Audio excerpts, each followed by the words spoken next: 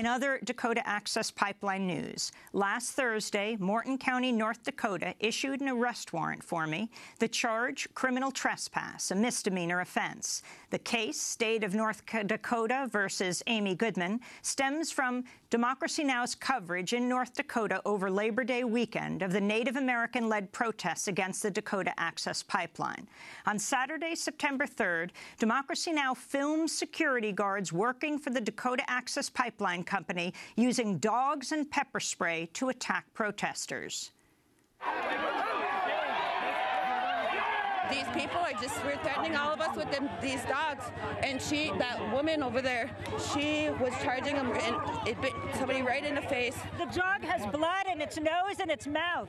And she's still standing here threatening me. Why are you letting her dog go after the protesters? It's covered in blood.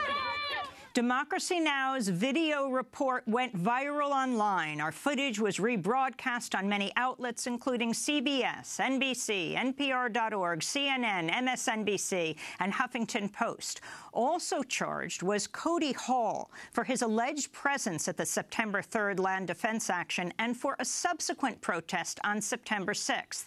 Hall is considered a lead organizer in the movement against the Dakota Access pipeline and was arrested at one of the checkpoints that have been erected by North Dakota authorities to restrict access to the Standing Rock Sioux Reservation and the growing pipeline opposition camps. Hall was denied bail and remained in jail throughout the weekend. Hall's attorneys and several others we spoke to confirmed it's highly unusual for a defendant charged with misdemeanor trespass to be jailed and denied bail.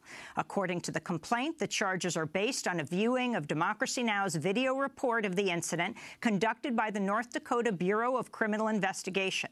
Special Agent Lindsay Wohl's sworn affidavit states that I was there as a journalist. Wohl wrote, quote, Amy Goodman can be seen on the video identifying herself and interviewing protesters about their involvement in the protest, unquote.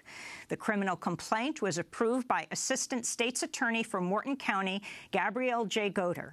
To date, none of the private security personnel shown in the video, both assaulting protesters and commanding their dogs to attack them, have been charged or arrested. Democracy Now! Is consulting with attorneys in North Dakota as well as at the Center for Constitutional Rights. CCR Legal Director Bahar Azmi said, quote, this is clearly a violation of the First Amendment, an attempt to repress this important political movement by silencing media coverage, unquote.